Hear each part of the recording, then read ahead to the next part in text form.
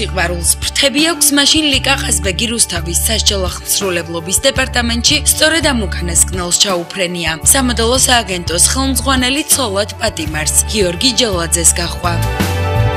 სად გათხოვდა, რატო გათხოვდა ციხეში? ციხეში? დიდი სადედოფლო კაბა აცვია, ფანტასტიკურად გამოიყურება ჩვენი დედოფალი, ისე ჯერ არ ვიცი.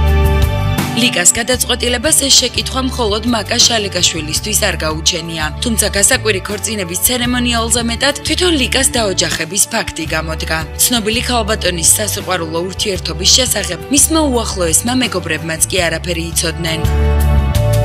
ჯერ გამიკვირდა, მერე გავოცდი, მერე გავშტერდი და როცა დავლაგდი, ვიფიქრე, რომ ეს ხო არ არის რაღაც პიარის რაღაც ელემენტები, არ ვიცი.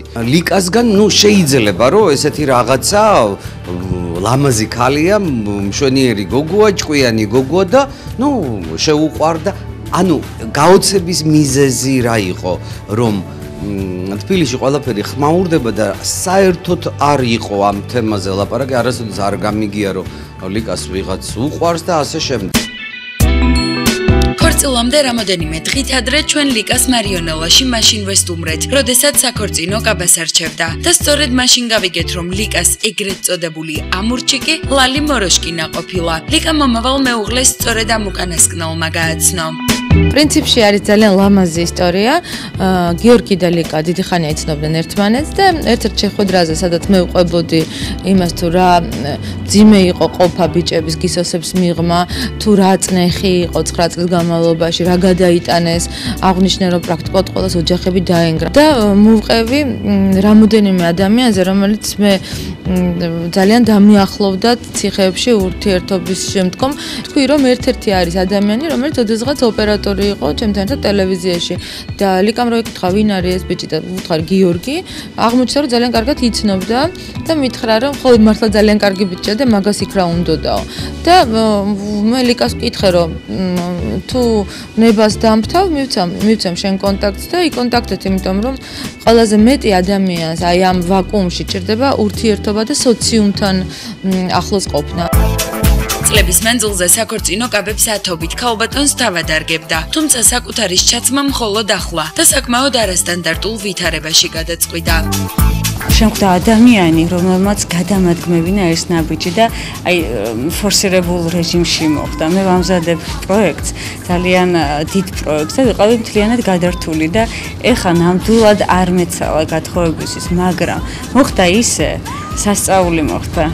ეს ყველაფერი გვერდზე ჩავწვიე, პირველად ჩემს ცხოვრებაში საქმე გადავდე გვერდზე და დრო დაუთმე ჩემს პირად ცხოვრებას. და გიორგი ვიცნობდით ერთმანეთს, უბრალოდ აი ამ ბოლო პერიოდში ძალიან გააქტიურდა ჩვენი ურთიერთობა და ძალიან გულშემატკივრობდა და ლალი პირველ რიგში მართლა ვამბობ, რომ არ არის შეიძლება ეს ქორწილი, ეს ხელისმოწერა არ შემდგარიყო.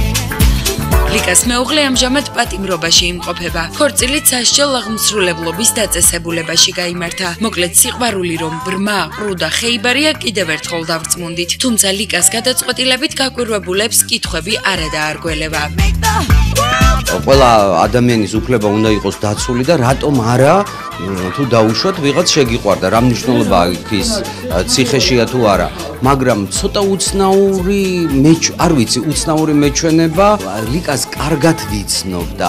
აქედან გამომდინარე, რა ვიცი, დაუჯერებელი იყო. არ ვიცი, სიძე ვინ არის, მივესალმები აქედან. ვინ არის სიძე, ნამდვილად ლიკა კარგი გოგოა, ეხლა ნახოთ როგორ მიგვიღებს და როგორ მივიღებთ სიძეს. გია ერთად მივულოცავ. გილოცავ. იმაში რომ მსგავსი პრეცედენტი სასჯელ ახსრულებლობის სისტემისთვის კარგი პიარ აქციაა, ყველა შევთანხმდებით. თუმცა ლიკას Facebook-ის გვერდზე დაწერილი სტატუსები სხვაზე მეტყველებს. სიყვარულის გამო 3 დღით ციხეში მივდივარ. არც თქვენ დაიხიოთ უკან თუ საჭირო იქნება. ეს გრძნობა ღირსამად. ეს პოსტი ლიკამ ჯერ კიდევ ქორწილამდე სოციალურ ქსელში დაწერა. თუმცა აშკარაა რომ მის გადაწყვეტილებას ბევრი უარყოფითი განხილვა მოჰყვა. ასე რომ სულ ცოტა ხნის წინ თბილისურ ჭორებს ლიკას ახალი Facebook სტატუსი გამოეხმაურა. განაურა. კიდევ ერთხელ ვაცხადებ, რომ ჩემი ქორწინება გიორგი ჯელაძესთან რეალურია და არა იმიტირებული. საზოგადოების შოკირება ნამდვილმა ამბავმა მოახდინა და არა დადგმულმა შოუმ. ვადასტურებ, რომ ხელი მოვაწერე პატიმართან, ყველაზე მაგარ კაცთან და ამაყივარ ამის გამო. წერს ლიკა. ეს ძალიან დიდი ბედნიერებაა, იმიტომ რომ გიორგი და ლიკა არიან სიმბოლო ახალი საქართველოსი, რომ გისოსებს მიღმაც შეიძლება აღმოცენდეს ახალი სიცოცხლე პირდაპირ და გადატანითი მნიშვნელობითაც და მე ვფიქრობ ეს ძალიან ლამაზი ისტორია, მით უმეტეს ვალენტინობის დღეს დავამტყვიეთ.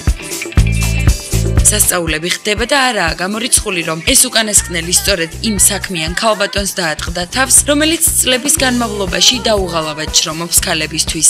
ჩვენი მხრიდან ლიკა ყაზბეგს გაბედნიერებას ვულოცავთ და იმედს ვიტოვებთ, რომ სულ მალე ამ უკანასკნელის გრანდიოზულ ქორწილს გისოსებს მიღმა დავესწრებით.